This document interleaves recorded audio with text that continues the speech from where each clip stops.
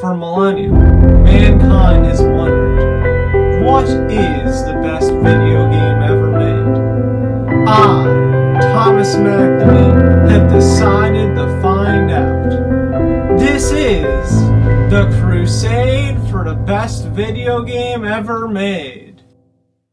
Well, it's that time again. Time for another review.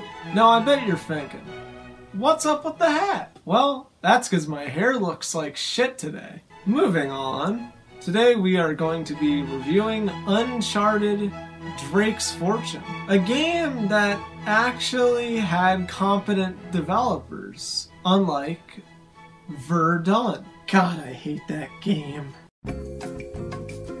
As I explored every area this game had to offer, I was amazed by the amount of detail Naughty Dog put everywhere. These environments are just so well made. And it's really sad that most players aren't even gonna look around and take in all the hard work they did.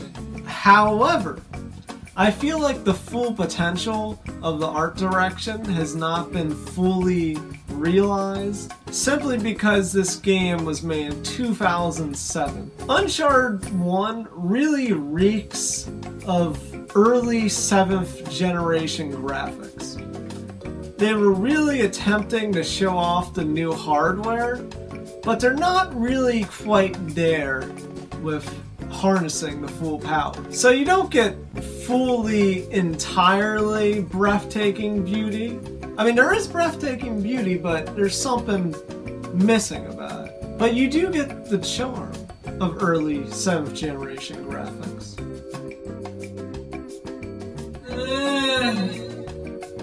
I'm not really that impressed in this category.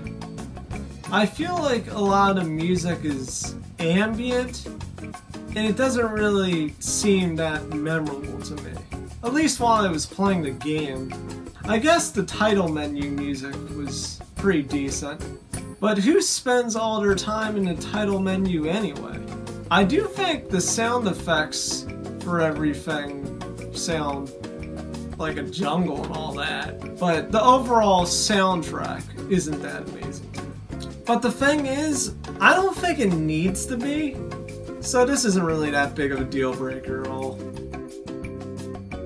Marvelous job here by Naughty Dog. I don't think I could have done a better job myself. In this game, you are Nathan Drake, an explorer, and you are on an island looking for the treasure of El Dorado. For what the game tries to be, which is a fun action-adventure romp, it just is so fun and just likable. All the characters are good. We really had a good time. I simply have to applaud the developers for how the game starts in the morning, and then at the end of the game, it's sunset. As you're going across all the levels, the time is changing. I just really like that detail they put in there.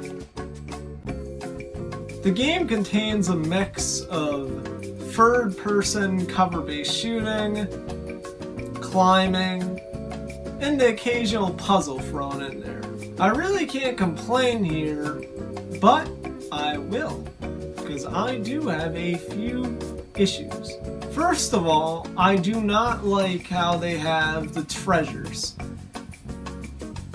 And when I'm talking about treasures, I mean how they have like the hidden things around the levels that you want to find so you can unlock some sort of bonus. The bonuses don't give you any advantage in the gameplay at all, but they're usually just fun little things. The problem is that the treasures, when you're looking for them, you're just scouring back and forth around the level, not progressing, and you're not even focusing on the actual game. And it really messes with the pacing for me.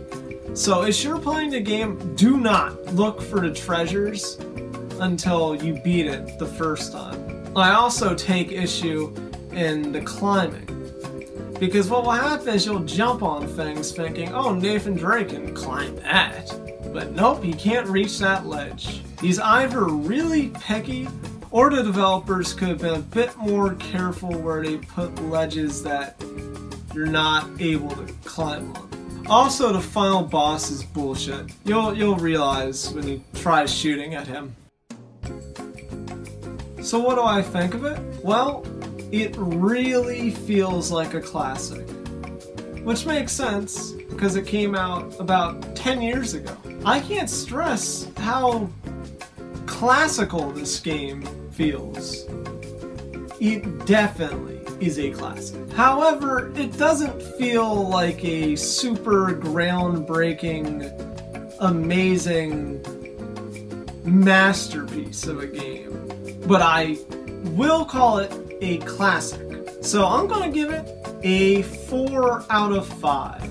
I definitely would advise if you have a PlayStation 4 or PlayStation 3 if you want to play with shitty graphics. I definitely would advise you buy it.